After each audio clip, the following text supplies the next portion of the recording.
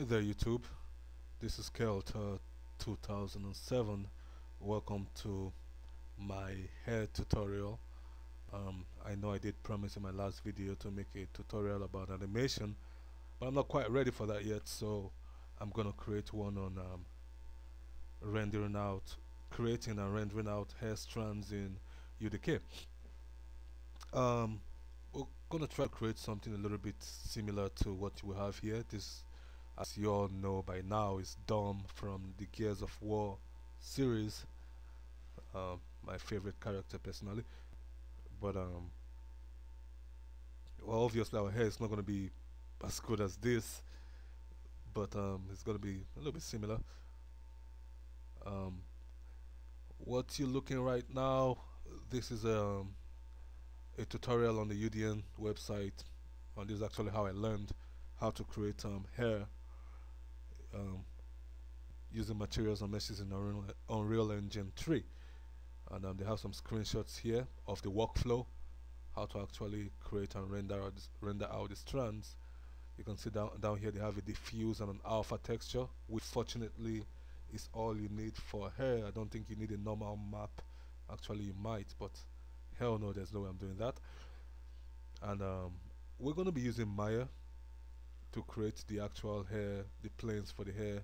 Or I'm going to be using Maya, but I figure it's going to be pretty similar in 3ds Max and other 3D applications. So let's go ahead and jump into Photoshop. First thing you want to do, you can just create a new document, file, new, make sure the what do we call it, dimensions are the same for the width and the height. In this case, mine I made 512 by 512.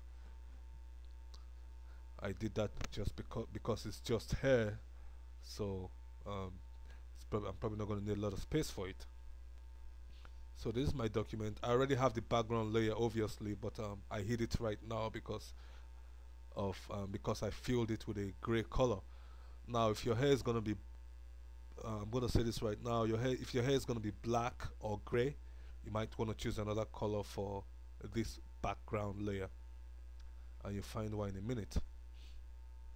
The hair for my character, she's actually a redhead. If you can call it a she, looks almost like a dude, but my strands are red, so I made it gray so I could see exactly what I was painting when I paint out the diffuse texture. So this is my background. I grabbed the fill tool or fill bucket, whatever it's called. You want to grab that, go get a color that's very different from the color of your hair texture, and just fill it out. And I got white selected, sorry. I chose gray. After that, you want to make a new layer. So come down here, click on your new layer tab or button, and the new layer will appear. I forgot to say this at the beginning of the tutorial. This is pretty much going to be a walkthrough tutorial. I'm not actually going to be, it's not going to be a walkthrough tutorial. I'm just going to show you what I did. I'm not actually going to be walking as we go along, so I hope it turns out okay and I'm easy to understand. This was my new layer. I already renamed it. I called it outline, and the purpose of this layer is to show you where to paint your diffuse for purposes of rendering out the hair strands and nothing else. I'll explain that in a minute. This is my outline layer. All I did was a brush and just painted out some hair strands. I made sure the bottom was totally the color, or how do I put it? Well, sorry, never mind. I just painted out the hair strands in a bright yellow color. After doing that, you create another new layer, and this will be your diffuse layer, and you grab your brush tool again. You want to reduce the diameter, of course, and you just, as you can see right here, I just painted my strands inside the yellow outline layer. Now it's almost going to be impossible unless you have enough time to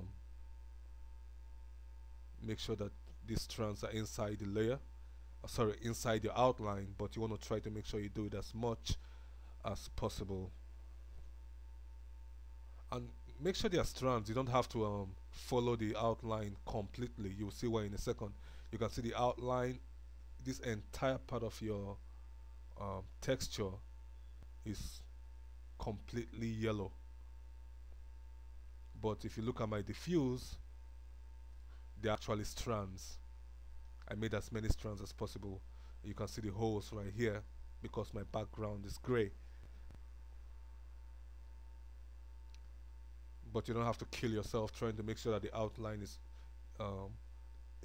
strands, and then your actual diffuse follows it to the letter. That's going to be too much, especially if you're painting with a brush like I did. So I'll bring back my outline just to show you this once again. And I want to mention this. If you're creating a male character with different types of hair, or any character with different types of hair, you want to make sure you don't just make only one hair texture. I did two because mine was a female character. All I was interested was in the hair on her head, and I wanted to make sure I had like a short version and a tall version. But for those of you that if you want to create like maybe mustache, sideburns and beards, you might want to create more than just these two. So I had my diffuse and I made sure it was inside my outline. We're going to hide the diffuse now because the next thing you want to do is to create your alpha texture, which I already did. Just create a new layer under your diffuse layer. It doesn't have to be under your diffuse layer, but and grab your magic wand tool, select your outline,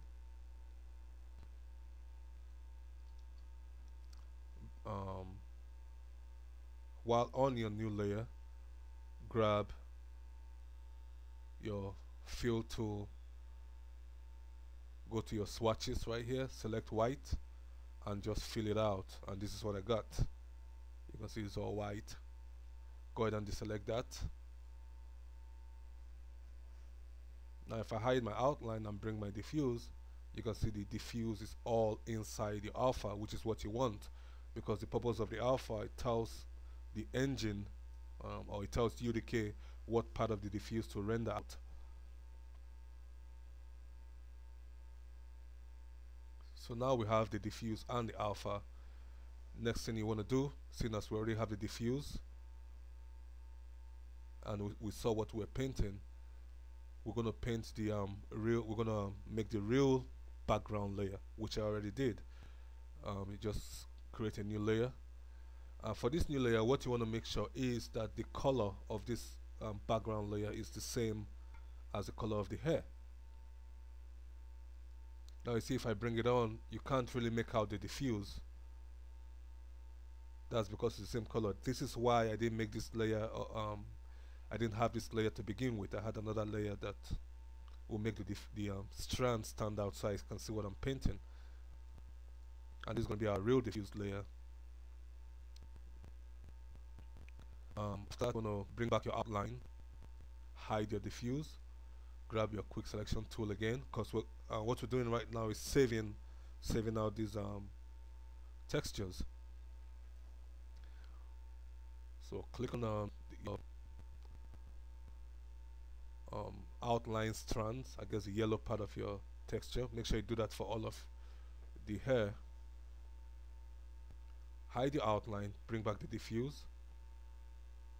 Make sure your diffuse layer is selected, and right here where you see layers, you see there's a channels tab right next to it.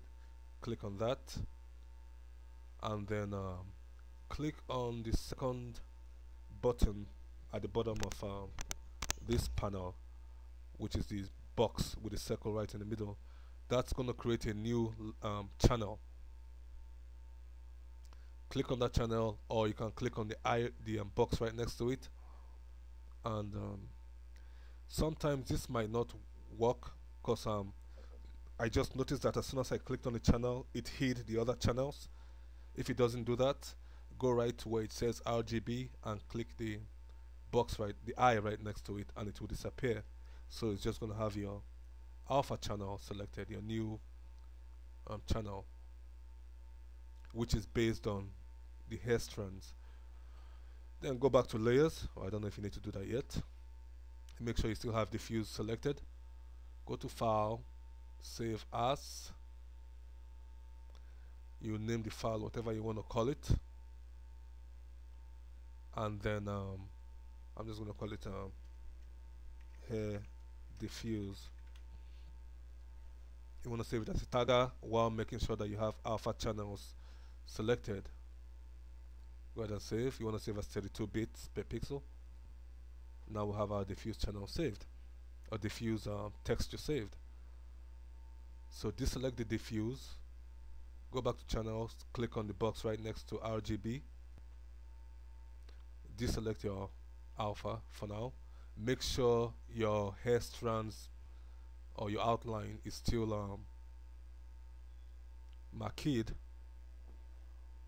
Then you can deselect your background, or you don't have to do that actually. Just click on the alpha channel, or the alpha text layer, sorry, not the channel, the alpha layer. Click on the alpha layer, make sure it's visible, and then go back to channels and do the same. Select your new layer, select your new channel and deselect RGB.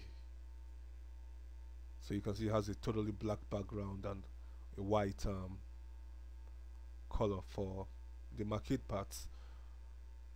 Go back to layers, make sure the alpha is selected again, go to file, save as, and name it. You're saving as a tagger. I'm calling this hair alpha, and you save as 32 bits. Make sure alpha channels were selected. And so now we have our diffuse and alpha layers textures saved. So I'm just going to go ahead and deselect this, and make sure you save your PSD file before you exit. And when we come back, we're going to be in